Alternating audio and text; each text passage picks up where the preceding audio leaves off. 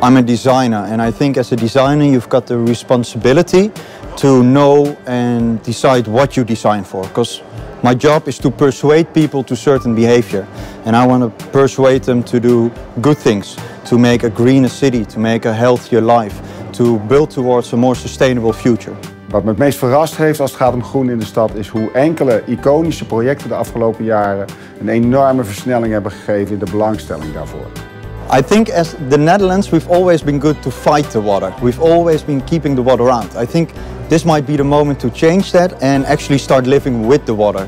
So don't fight it anymore. Let the water into the country and find ways to live with the water and on the water instead of trying to keep it out. Because I think it will be impossible in, let's say, 2050 to still do that with the water levels rising worldwide. Het verrast me eigenlijk dat ik zoveel jongeren zie die hiermee bezig zijn. Dat ik links en rechts word voorbijgestreefd door jongeren die veel duurzamer leven dan dat ik dat ooit gedaan heb. En die er veel meer van weten. Dat inspireert me en vind ik heel verrassend. Food for Good heeft me wel heel erg verrast in waar we nu zijn. We zijn nu 6 jaar bezig of 7 jaar. Nooit gedacht dat we hier zouden zijn.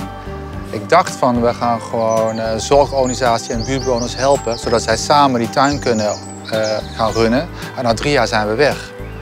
Maar ja, die zorgorganisaties die kregen het niet rond, dus zijn we het gewoon zelf gaan doen. En nu zijn we zelf een zorgonderneming, dat had ik nooit verwacht. En we zijn binnenkort een horecaonderneming en we zijn een oesterzwammenkwekerij. En we zijn een tuinderij, dat zit dan wel in mijn bloed. Dus ik ben heel veel dingen erbij gaan doen waar ik nooit aan gedacht zou hebben. In some senses, the only limit to what we want to do is our imagination. You see, the ways in which we kind of think about the current city as being the way that the city has always been and should be in the future. But we really need new visions and forms of imagination to really let go of those kind of existing ways of practice, the things that we take for granted, and to really kind of imagine new ways in which we can integrate nature into the city.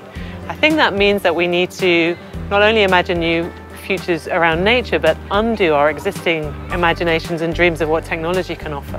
Because if we imagine futures as only kind of technologically driven, we will never make space in our imaginations for nature.